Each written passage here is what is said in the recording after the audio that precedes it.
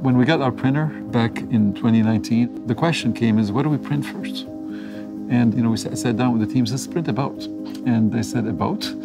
We haven't printed anything this small. You want to print a boat? And I said, yeah, we do want to print a boat. Why not? Let's see if we could do it. I was pretty confident it would work. Everyone thought I was crazy, which is probably true. Sounded pretty crazy to us, so we drove to Orono, Maine to find out for ourselves. The University of Maine's Advanced Structures and Composites Center is 100,000 square feet of well-measured curiosity, where 260 scientists and a whole lot of students ask big questions and solve bigger problems for NASA, the U.S. military, and 500-plus corporations. It's also home to the world's largest 3D printer, just big enough to print a boat. At the time, I was running a startup across the river from the university, but of course, it was big news. We told the printer supplier that we would like to do that, and they came and said, no, don't try that as the first thing you do. We can't support you if you did that.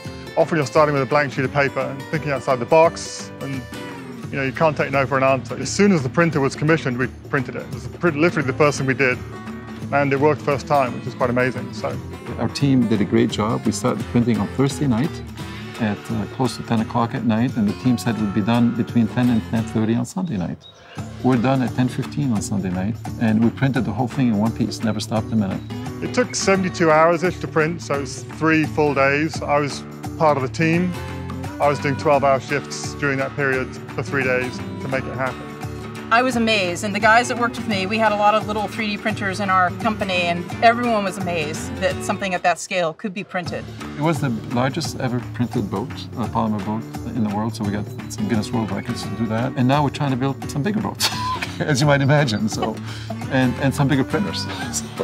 And a lot of people think we're crazy, and that's okay, because that's what research and development is about. You gotta really look into the future and try some things that nobody's ever tried.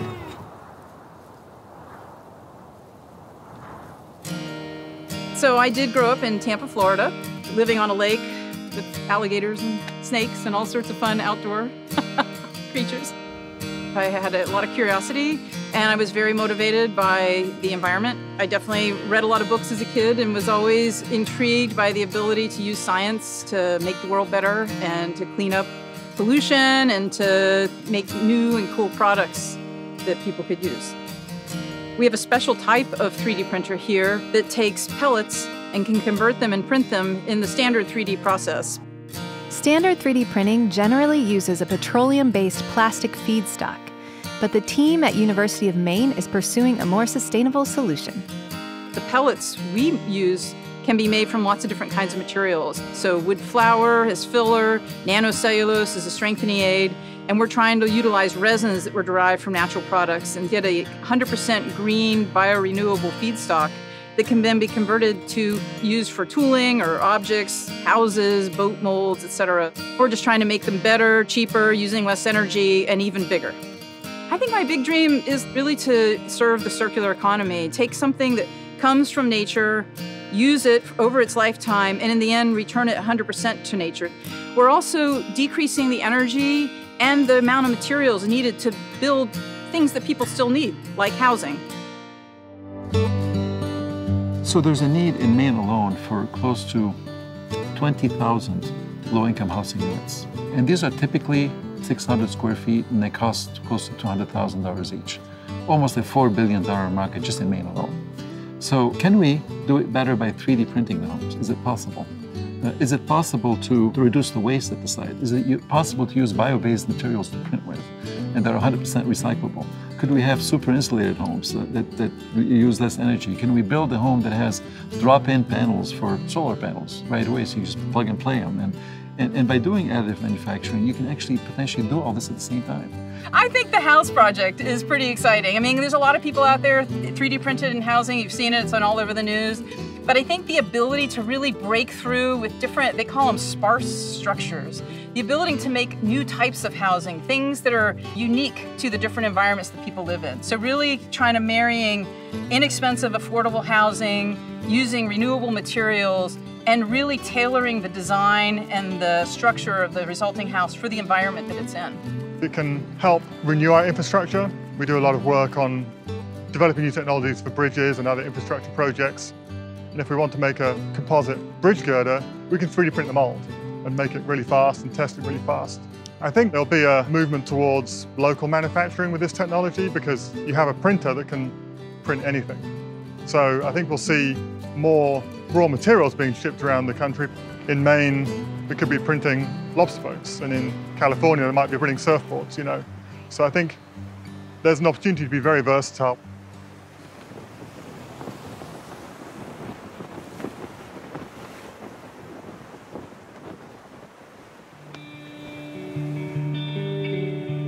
My father started this company about 43 years ago, and I've been lucky enough to run the company for the last 5-6 years. Our first real voyage as a family, we circumnavigated for 3 years on a yacht my dad built.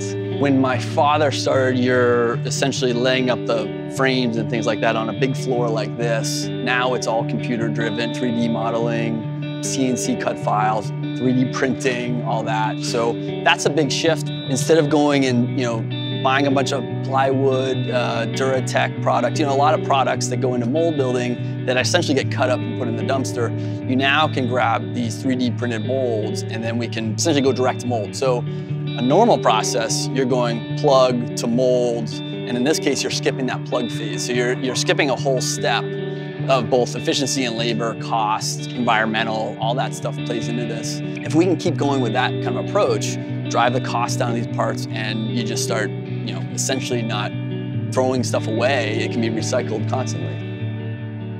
I've done a few projects with Lyman Morse. They're a great crew down there, and I'm glad to be working with them on the state-funded project we have looking at 3D printing tooling to help the boat builders get tools faster and make them recyclable too. We're also looking at bio-based resins, where the resin is made from organic material, not from petroleum. When you bring those two together, then you're 3D printing, trees or whatever it comes from. So in that instance, it's fully bio-derived, fully recyclable. That's kind of the holy grail, and we're getting close to doing that. Traditional boat building, especially in Maine, has always been quite innovative. And I think it's about understanding new technologies and not being afraid to try them, and being small enough and agile enough to move quickly. I lived overseas a lot when I was a kid. I do remember spending more time in the ocean than on land. Certainly enjoyed spending a lot of time in boats. I never thought I'd be in a situation like we are today, where we have this new technology at our fingertips, which is really transformational, and applying it to boat building and other industries is